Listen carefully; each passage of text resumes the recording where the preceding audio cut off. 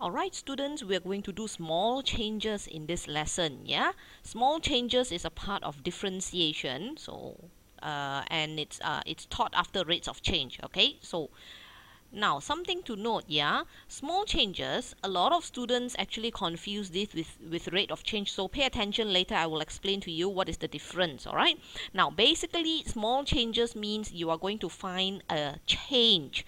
All right, so let's use question number 64 to illustrate, or for me to explain to you about small changes and approximations. Right, now 64 says the radius of a circle increases from 10 cm to 10.2 cm. So that means, right, originally the radius is 10 centimeter and it increases to 10.2 centimeter. Now when you see this, right, there's an increase, and notice this, they did not say increases at a rate of something something, so which means this is not rate of change. In the previous lessons, when you learn about rates of change, you notice that the question will say the radius of a circle increases at a rate of 2 centimeter per second. You know, there will always be the word rate, so there is no rate here.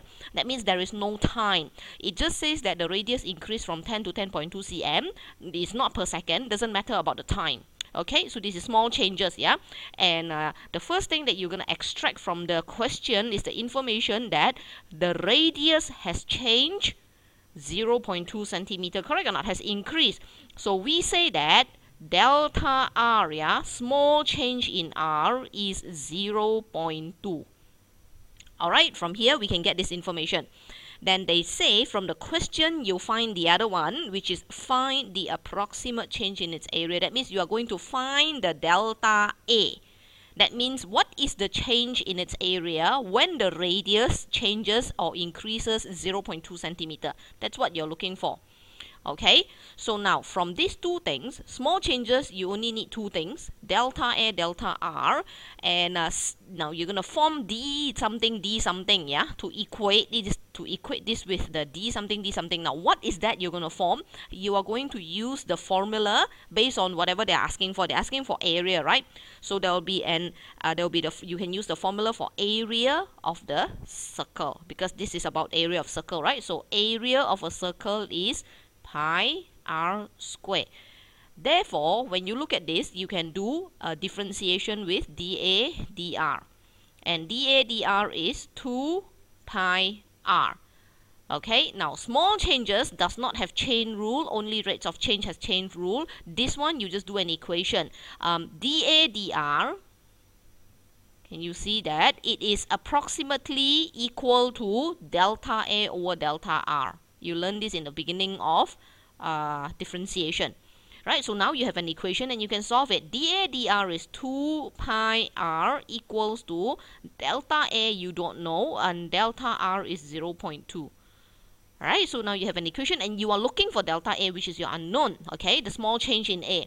So we're going to shift this up, and what is the value of R here? You put in the original value of R, not 10.2, because 0.2 is accounted for here. You've already counting it, the difference. So you don't put the change, you put the original, yeah? So that's 2 times 10 times pi, and times 0.2, that is a small change in area. So the small change in the area of the circle would be 20 pi times 0.2, which is 4 pi centimeter square.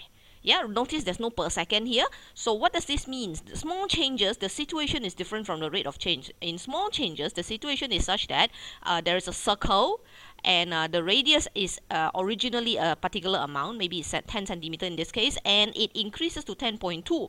Because of this increase, the area will also have change. What would be the change in the area? Which is delta A. Yeah, so the change in area is counted using this method.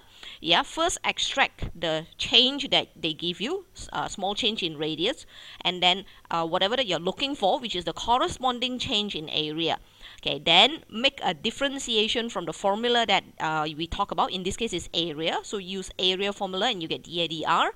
From here you can see that dA dr and delta A and delta R can form an approximation. Okay, you can write as equal, but actually it just means it's approximately the same. They're not exactly the same. Yeah, it's approximately the same. So then you get an approximation. That's why the topic says it is small changes and approximation. Approximation means it's lebih kurang, it's not exactly the same. Yeah. Okay, so that's the situation for small changes. Let's have a look at question number 65 so that you have a better understanding. Number 65. The height of a cylinder is 10 cm. Okay, so let's say you have a cylinder here. Okay, there's a radius, and you have the height is 10 cm.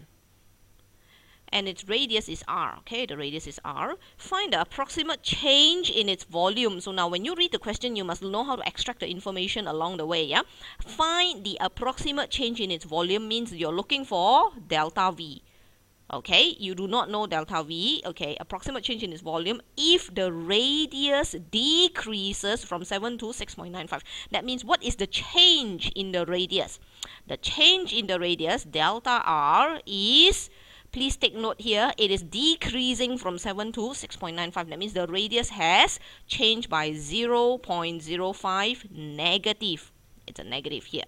Yeah, because it decreases. Okay, so from here, you need to form the equation. So it's delta V over delta R equals to d something, d something. D, what would that be? Obviously it's volume, because they're asking for volume. So you use the volume formula. Volume of what? Of the cylinder, because they say that this is cylinder. So it's pi r square h. Remember I told you all these volumes and surface areas of all these 3D things, you have to memorize them for add math because it's not given. Okay, so volume is pi r square h. So now, here is a tricky part, yeah, a tricky part. So please pay attention. The tricky part is this. Are you going to dV dr or dV dh? You're gonna dV dr because you have delta r here.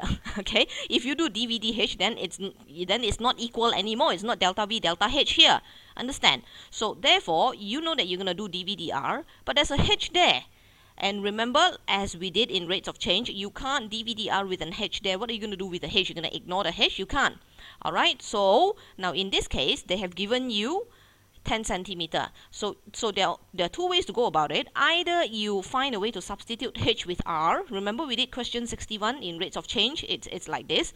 Okay, now either you find a way to substitute h with r, or h is given at a certain instance is a certain amount, is a certain number. Okay, so in this case, you substitute this in. Right, and you need to substitute this before you differentiate. Yeah, so volume is equals to, that's 10 pi r square. Okay, you do remember that you have to substitute before you differentiate and not after. Just like the rates of change, you must get rid of the h. You must substitute the h with r first before you differentiate. Alright, now you differentiate. So it's dV dr. And then you get 20 pi r. Okay, so 20 pi r is dV dr. Now form your approximation. Your approximation is delta V over delta R is approximately equal to dV dr. Okay, and delta V is whatever that you're looking for. Would equals to dV dr is 20 pi r times delta R is negative 0.05. Now, what was the original value of r? You're supposed to put the original value of r in, and remember it says the radius decreases from 7 to 6.95. That means originally the radius was 7. Okay, so that's 20 pi 7 times negative 0.05, and the final answer is 140 negative 0.05. That's negative 7 pi, and it's volume, so remember to write centimeter cube, and that's it. Okay, so that means, right, for this particular cylinder, originally the radius is 7. Okay, and when it decreases to decreases by 0.05, that means decreases to 6.95. What happens to the volume? The volume also decreases because obviously the cylinder is getting thinner, right? Can you imagine it? The cylinder is getting thinner. The height remains the same, it just gets thinner. So when the cylinder gets thinner, obviously the volume will reduce. How much would the volume reduce? It reduces negative 0. So it reduces 7 pi centimeter cube. The negative tells you that it reduces. Okay, please understand the context of what you're doing. Yeah, there are a lot of problem solving in small changes and rates of change. All right, now we'll do question 66 in the following video. I'll see you then.